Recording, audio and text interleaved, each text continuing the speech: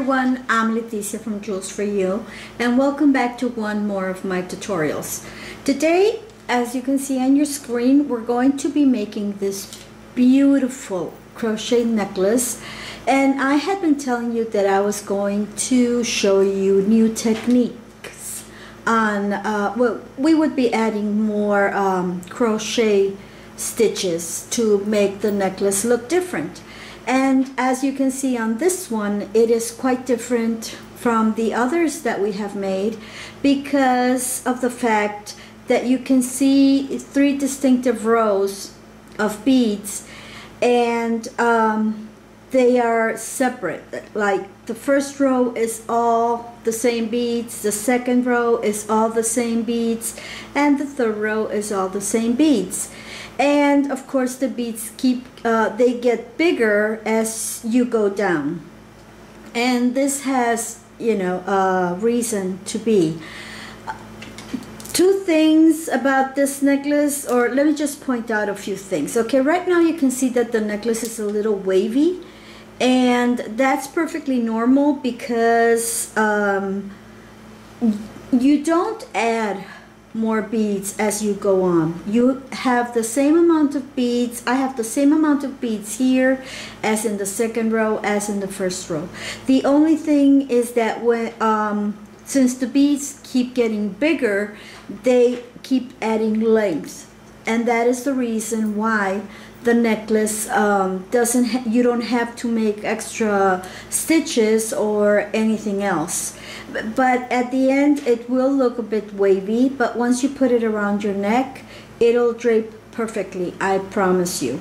Now I used golden toned wire for this necklace, and I used these very thin beads that you can see here for the top beads, and I used these were actually square beads when I saw them, but then when I got home I saw that the hole actually went in from one of the edges of the square to the other edge of the square, so that when you run your thread through it or your wire through it, it goes in and forms like it forms the diamond shape. And then of course the last row are pearls. I added a clasp, a very simple toggle clasp, and you can see that this, even though it looks more or less like the braided part of the other necklaces that we have made, is not braided, and I will be showing you how to make that as well. So this is what we will be making. I had never made a yellow necklace before, and I really like the way it looks, and it looks really pretty put on when you put it on. Oh, another thing about this necklace is that it does have a back part. Okay, it has a back and it has a front. In the front you can see that the beads are all showing. In the back you see a lot more wire. Okay, so you got to be careful with that. And another announcement that I want to make, I have more shares of subscribers that have been sending me necklaces. One of them is again from Nilda, which goes by MeanBee98. She sent me another picture of that necklace that I showed you in my last video, but now I don't know, somebody from her family is wearing it. It's a young girl, so you can see that it hangs a little bit lower on her, but there's much better lighting and you can see the colors much better, and it's really pretty. Okay, that is one of the pictures. Then I have 2 more pictures of another subscriber called Myra LeBlanc, and she is from Canada, and she made a lilac or a pink with lilac. I'm not sure. It's pink with a very light colored purple and other beads in the necklace. And she made it following the same example as my tutorial, the pink with the where I show you how to make that pink crochet necklace. And then she made another one, a much simpler one, where she uses different kinds of beads. She uses different colors of beads, and she uses a very colorful pendant.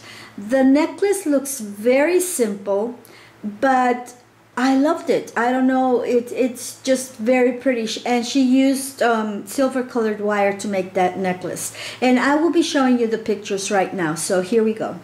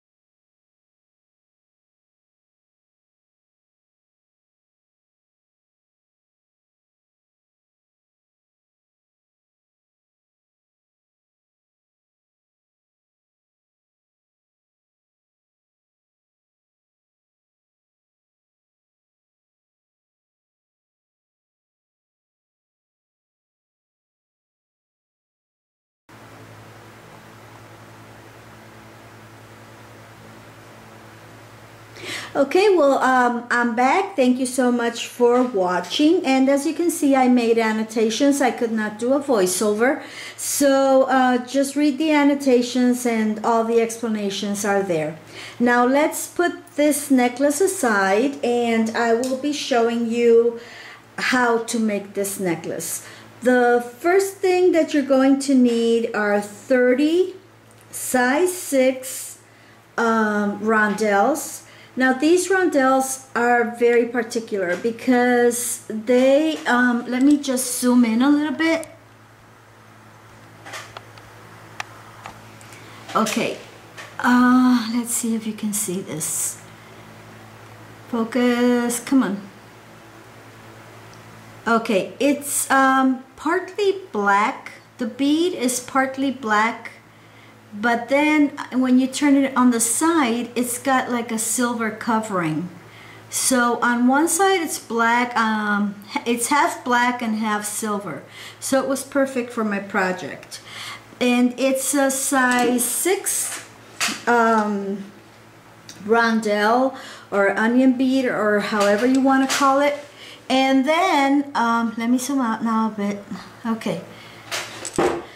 And then I'm going to be using these size 8 rondelles as well. These are silver colored and no AB finish, no nothing. They're just simple silver colored rondelles. And the last bead I'm going to use is this round bead. I thought it was just made out of glass, but then I found out that it does have a coating. It is made out of glass, but it has a coating. It's not exactly a pearl. It's just a round bead. It looks just like any other round bead made of glass, but it does have a coating. So if and you can tell if you look in the hole. There you can see that it has a coating. So if I move it, if I start scratching it, that covering will come off. But okay, so it was too late when I found out that that this had a covering on it, that it was not just a black glass bead.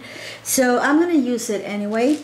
The problem with these kind of beads is that when they rub against something like maybe crystals or well, mostly against crystals, they get scratched and sometimes the covering comes off. But since as you can see very clearly in the necklace, they're not going to rub against anything because they're completely separate. If anything, they will rub against each other, and that will not affect it at all. And of course they do rub a little bit against the wire. That's not going to take off the covering either, so we're good there. And another thing that you're going to need, of course, is your beading wire. This time we're going to use size 26 gauge beading wire. I'm using titanium. This it's a silver toned. It is a silver tone, but I couldn't find my silver one. So I'm using titanium, and of course it matches well with as long as it matches well with the beads. If you can find black, they do sell beading wire, which is beading wire which is black, and that would look really awesome. I couldn't find any, so I just bought this one, which is titanium color. Of course, you're going to be needing a ruler or a measuring tape, because we are going to have to measure the length, only the length on this very first row. Okay, once we have this first row measured out, then you can do away with the ruler or the measuring tape. And you're going to be using some cutters and your chain nose pliers. You're not going to be needing your round nose pliers, and of course your crochet hook. And I don't have my crochet hook. Just hold 1 second, I'll be right back.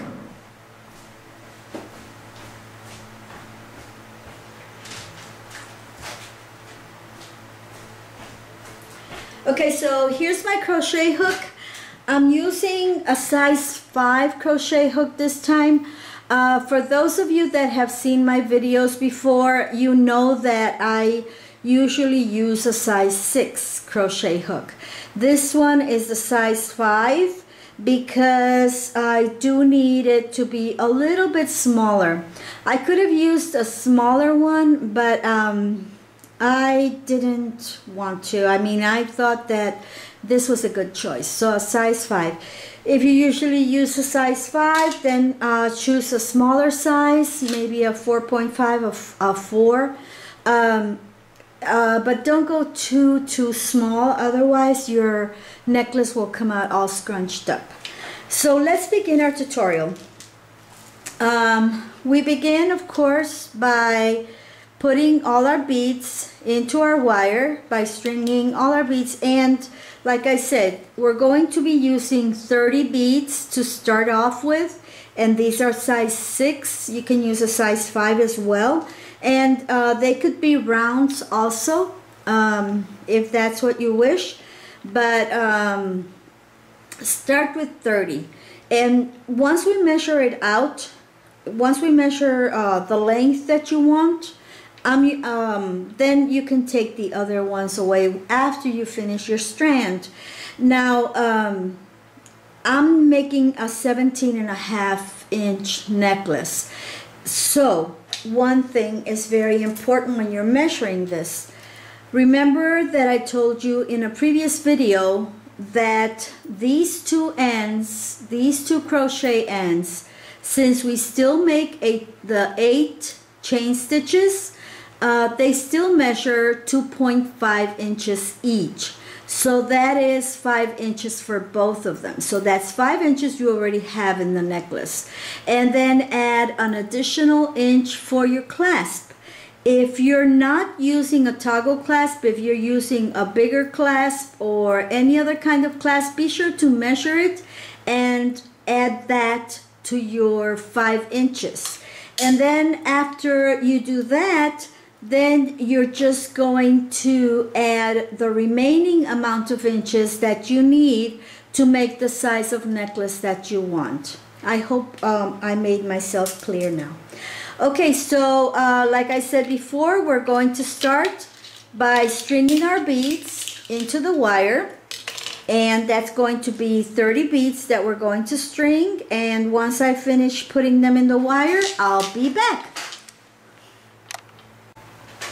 Okay, so I have my 30 beads already strung on my wire, and we're going to do what we always do, which is measure either with your hook or eyeball it, whichever you want, about 10 to 12 inches of wire, and we're going to make our little loop where we're going to insert our hook. Remember, it's only like 2 twists.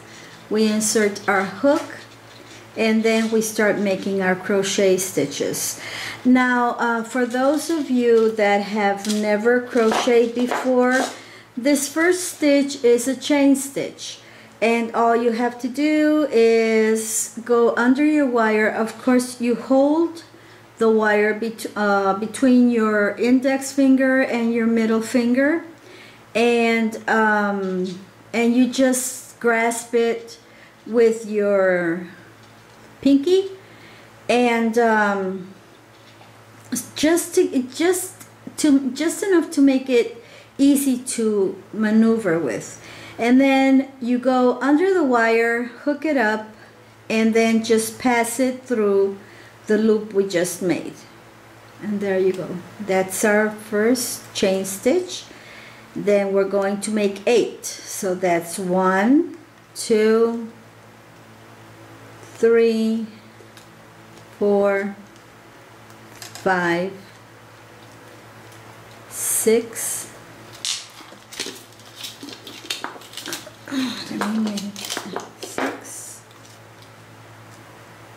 7, 8.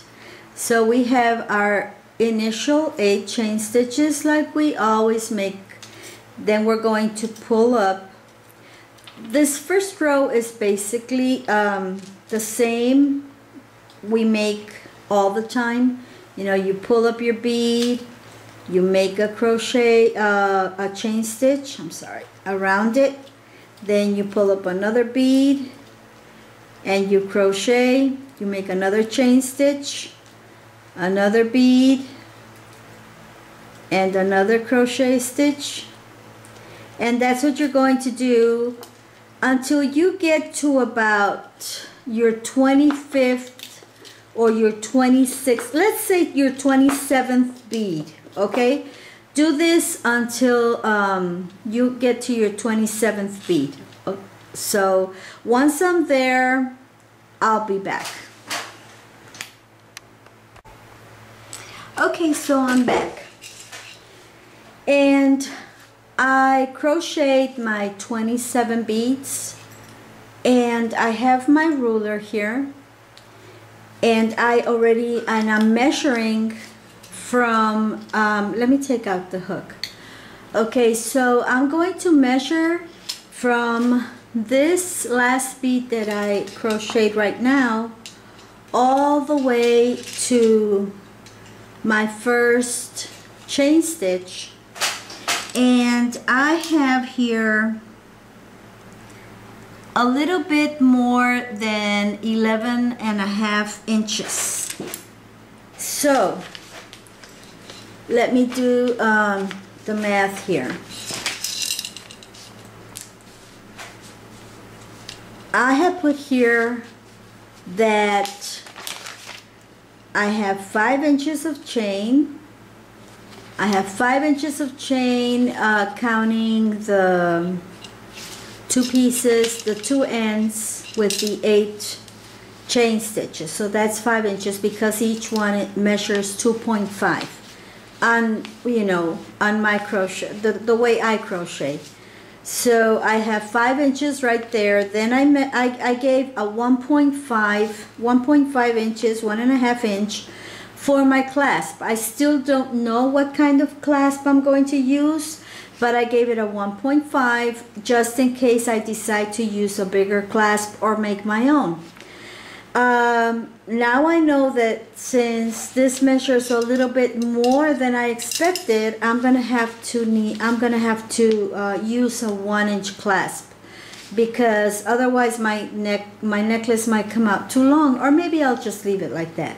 But okay, so this two together measure 6.5 inches. Okay, and if I subtract from 17.5 inches, which is the length I want my necklace, if I subtract the 6.5 inches that I have already, like as a default, from the 8 chain stitches and the clasp, okay, so I'm supposed to have 11 inches. There's supposed to be 11 inches of beaded wire. I'm sorry, so yeah, I made a mistake. Okay, I'll let you know why. So I need 11 inches of beaded wire. So this part, only the beaded wire, should be 11 inches. Let me measure again how many more beads I'm gonna be needing. Okay, so I have, right now I have 9.5, so I think I will be using all 30 of them.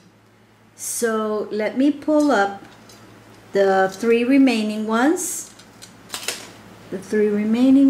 And I'm going to add them to my crocheting.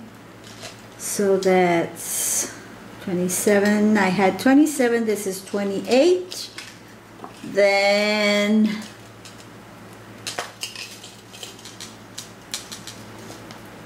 29. Oh, what is this? 29. And then the last one, 30, 30. Okay. So I have 30 beads in my strand. Now let me measure how much that is with my ruler. It's supposed to be 11 inches, okay? So I have from here to this end, and it's 11 inches. There. Can you see that? Yeah. Okay, so it's 11 inches. Okay, so I have my 11 inches. I don't need my ruler anymore. And now we're going to finish this strand by crocheting the last 8 stitches. 1, 2, 3, 4, 5, 6, 7, 8. Now remember that we always make a 9th one to pull it through. We just pull out the wire a little bit, and we measure another 10 to 12 inches depending on how much you want and how long you want your tail, and we cut it. We use our cutters and we cut that strand. Okay, then we go back to where we left our stitch half made, and we just pull it through. This is called a slip knot, okay? And we just pull on it, and that leaves a knot on our crocheting, and that this is not going anywhere. Now, one different thing that we're going to do with this necklace is that right now we're going to straighten it out, not at the end. We need to straighten it out right now. So that's what we're going to do. We're going to put all our beads facing towards the front of the necklace, towards the top, making sure that they're all facing up and that they're all even. Later on we can maneuver with the wire. Once the necklace, you know, as we go along in the necklace, we can maneuver with the wire, accommodating them, you know, putting them in their place and moving them around and whatever. But right now it's very important that all our beads are facing up, okay, to start our second stitch. Now to start our second row, to start our second row, we're gonna do basically the same thing, but just at the beginning. Okay, so we're going to start by threading. Since we used 30 here, we're going to use 30 for the second row. So once I thread them on my wire, I'll be back.